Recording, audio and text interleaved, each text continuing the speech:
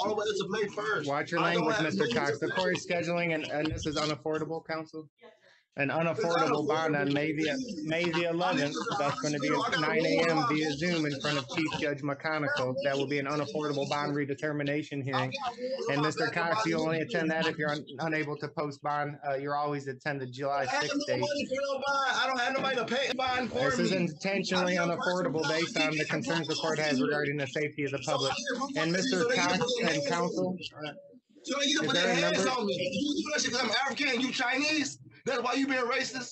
Because they put their hands on me. I'm not safe here. I'm fearing for my life inside of Wayne, inside of Miles. They flipping me, putting their hands on me. Today we have a classic case straight from the heart of Detroit.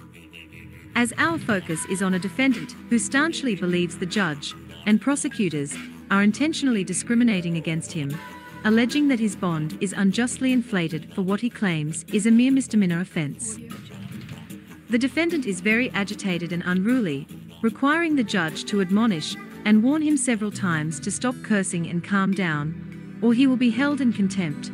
The defendant's adamant claims of discrimination and the apparent disparity in the bond assigned to him lend an air of tension to the proceedings. As the case unravels, questions arise: is the court system being unjust, as the defendant insists, or is there more to the story than meets the eye? Will his claims be vindicated, or will the legal system prevail in its judgment? Stay tuned and let's find out. Say your name.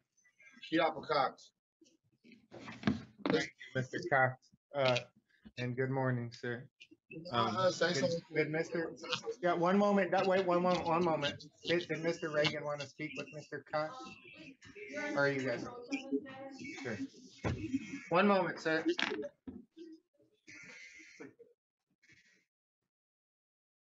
Boy, trying to damn water wrong. You got water. She never got that well. Yeah, not till since she left. Kids running the house. Fucking blow my caveman. What the 8 bedroom up for 630? 6 bedroom. For 600, 830? 400,000. 400,000. You think that's worth it? Aretha Franklin. Oh, that's worth it. That's only worth because it's historic. That's it, though. But if you do the new modern look, do the modern look, it's worth way for that. You make it modern with other features on that shit. That's what I do. I don't do plumbing, though. Okay, thank you for your patience, Mr. Cox. Okay, one moment. I just wanted to let you know, Mr. Cox, that you're being recorded, and what you say could be used against you. So today's just an arraignment date. You have an attorney to speak on your behalf. So we're going to go through the arraignment process. If you have any, wait one moment. If you have any questions about the bond conditions or the arraignment, you can ask the court. Any other legal questions, you can ask your attorney. I'm not. The attorney didn't tell me I had a bond. They didn't tell me none of this shit. Well, Mr. Cox, watch your language. And you don't have a bond yet, sir, because we're just about to go through the arraignment. I haven't given you any bond. So there is no bond. That's why they didn't tell you anything. Watch your language, please. So, Mr. Cox, please state your full name, sir. Cox. Thank you. And what you're here for is regarding case number 230446210, People's State of Michigan versus Keopa Cox, also known as Keopa Cox, Keopa Lee Orlando Cox, Dantes DeAndre Cox, Keopa Lee Orlando Cox. Appearance, please. Can I speak, sir? One moment. One moment, please. One moment, Mr. Cox. Court waive formal reading, enter plea of not guilty. Mr. Cox, the court scheduling a pretrial date via Zoom. You must attend on July the 6th. That's a Thursday via Zoom, 8:30, 36th District Court, Judge Bryant. July the 6th, Judge Bryant. I see that. And you want your file marked medical, Mr. Cox. I see that you're pointing to an injury, sir. So I have a fracture. I have a fracture back from. Okay, Mr. Cox. Mr. Cox, please, we'll get through this and I'll answer your questions. Please mark Mr. Cox file medical for the injuries to his back. Please let him see a nurse, DDC. No, I want to be released. I have not did anything. I'm here on a misdemeanor, not on a felony. I have a misdemeanor. Understood. Not guilty, please enter. Mr. Cox, you're going to have to be quiet during the arraignment. I'll give you a chance, but now is not the time to speak. Just be quiet, please. Appearances. Did we? Not guilty is entered. Waiving formal reading. Anything as to bond? Okay. As to bond from the people. I don't know what's going on. Asking for some sort of bond in this matter. We do this information, based looking at the means that there was an order entered for Mr. Cox in 2019 indicated involuntary hospitalization or I just got out May 3rd. or disposition. And then So it also said this person is a person requiring treatment because the individual. I just got out May 3rd, Judge. Out of Wayne County. For what? Your Honor, you stand with you. Okay. All right. Any response from the defense? Anything as to bond? Your Honor, respectfully ask for a very nominal bond. I was going to ask for the court to mark his, to ask DC to mark his file medical. I know that you already did that. Thank you for that. So I would ask respectfully for a very nominal bond, Your Honor, here in, we hope that Mr. Cox can get the treatment or that he needs. Thank you. And is there any bond he can't afford?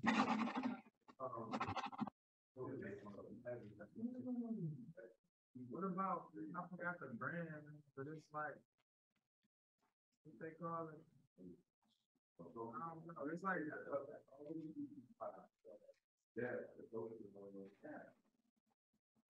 Okay, so Mr. Cox, this is a very serious assaultive allegation. You have no capious history or prior criminal convictions the court's aware of.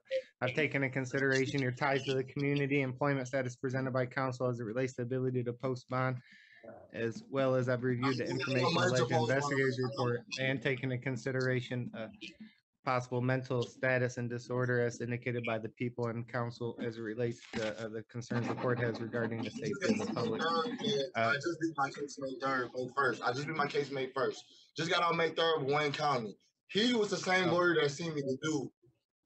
That's what I'm trying to tell you. I lost my job being in jail from April 15th. I was locked up April 15th to May 1st. And I got out May 3rd on tether. And I beat my case on May 3rd. And they released me on tether.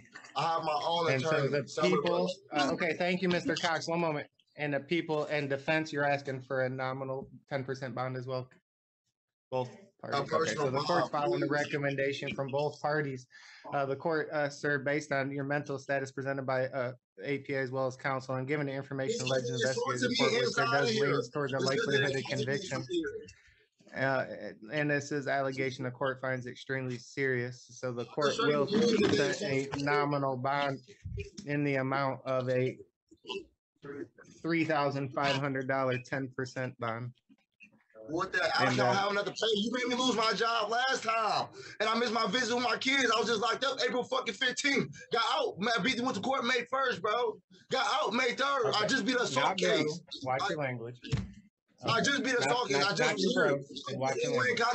This is not a felony. This is a misdemeanor. Watch my bond so high. Can you call my lawyer? Summer Brush 313-418-6061. Named Summer Brush and Mark Preceda. There was the court attorney of lawyers. Court-appointed lawyers that they were presenting me. I lost my job fucking April 15th all the way to May 1st. Watch your language, Mr. Cox. The court is scheduling, and this is unaffordable, counsel? An unaffordable bond on May the 11th. That's going to be at 9 a.m. via Zoom in front of Chief Judge McConicle. That will be an unaffordable bond redetermination hearing. And Mr. Cox, you only attend that if you're unable to post bond. You're always attend the July 6th date. I don't have nobody to pay a fucking bond for me. This is intentionally unaffordable based on the concerns the court has regarding the safety of the public. And Mr. Cox and counsel, so you can put their hands on me. You do that shit because I'm African and you Chinese? That's why you being racist?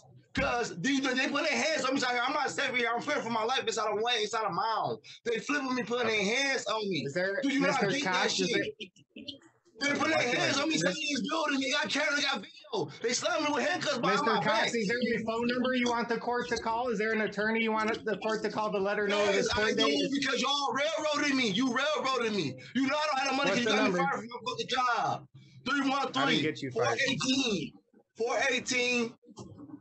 313-418-6061. Summer Brush. That's a Summer Brush. learning technique. Yes, Summer Bridge. That's our court. 313. Wait, Mr. Cox, you want us to call 313-418-6061? Yeah. Okay. Well, Madam Clerk will call that number and we'll let her know of your upcoming court date. No, that's not my Anything lawyer. further from the people? She's a court-appointed lawyer. She fucking helped me with my bond. She just beat my case May 3rd. I just got out of Wayne County May 3rd. I do not have no money to pay no fucking bond. Come on, man. I don't. I'm Anything asking for further from help. the people or defense? I'm asking for help because they put, yes, it is. See the wounds. Look at my wounds. My wounds is right here. Look at my wounds. Okay. My whole leg is numb. I cannot feel my left leg. Okay, and your file's being marked medical. Arraignment is concluded unless you have any questions about your court date or bond conditions. And Madam Clerk is making a phone call and going to let the attorney know of that new court date if she's on it. I don't have anything in the file that she's appointed on this matter, but we're making a phone call regardless. She's not appointed on it. I'm not appointing her on the case. I'm just making a phone call at your request. All right, thank you, DDC. Good luck, sir. Viewpoints, interpretations, and insights expressed in this video are for education and entertainment purposes. All individuals featured in the video are to be presumed innocent until proven guilty in a court of law. Please do not attempt to contact, locate, or engage with any individuals featured in the video.